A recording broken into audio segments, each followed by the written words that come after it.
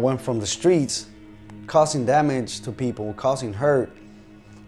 I went from that to actually working in the earth, bringing life, bringing joy, you know, providing people with things that they need, you know, like food. I'm doing what I'm destined to be doing right now. Like I wasn't brought here, you know, by Creator to destroy. You know, I'm a creator, I create. And for a long time, I was misguided, destroying. And it wasn't until I found myself, you know, through working in the soil, that I was like, you know, this is where I feel grounded. This is where I feel good. I don't even see it as work or a job, you know. It's just I wake up and I do it. That's what I love to do.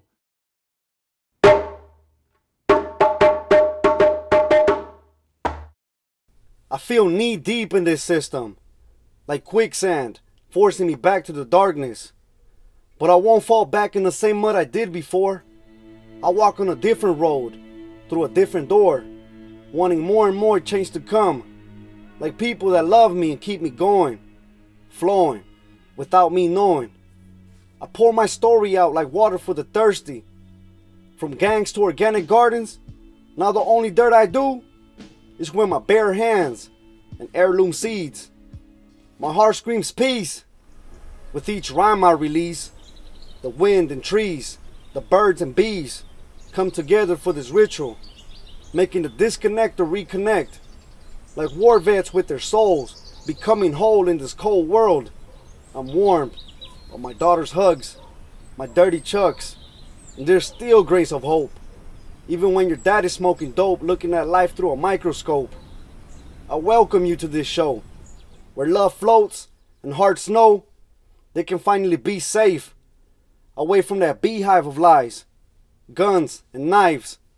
This space is called freedom. My ego died because I couldn't feed them.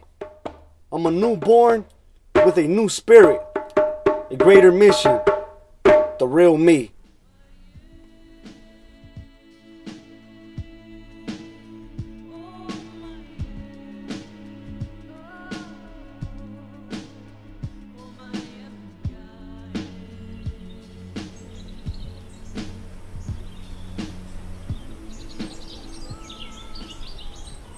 Try one.